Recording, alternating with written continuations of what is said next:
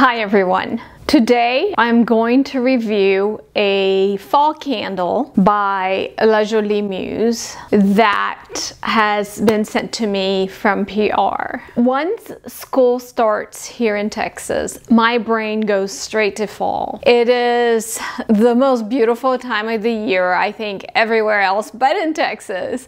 In Texas, it still feels like 90 degrees outside. Our fall colors doesn't happen until late January, right before the leaves drop. But I have lived in so many places in the world and I got to experience that fall change, and I just want to get there, even though we cannot do it by just looking at the weather. So right about now I would be planning, as I am, a fall garden. We have a whole second growing season here in Texas. This is also the time for me to plan for my son's birthday, and right afterwards it's Halloween, and I love Halloween. I just adore that time of the year. So getting this candle this early in the season has gotten me started already aching for the changes that are coming. Because we do not have the change in fall color, I try to bring as much of fall to my decor and to my home as far as cooking as I can. To bring that this year home,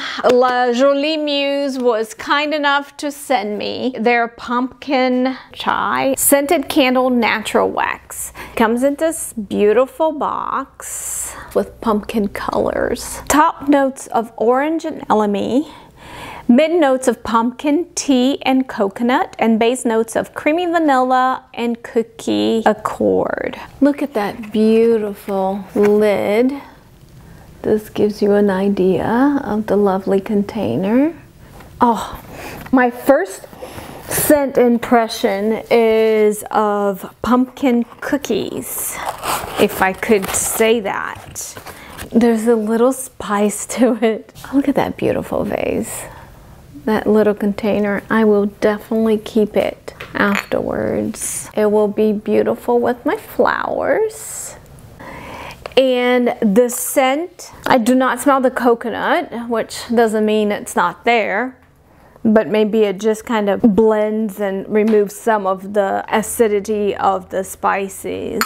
Just a lovely candle that makes me start fall right. The scent of pumpkins remind me of my son's first outing, just a few weeks after he was born, or long enough after when it was healthy to take him out. I took him to a pumpkin patch. That memory, of course, will be with me forever. Another scent that is in this candle is citrus.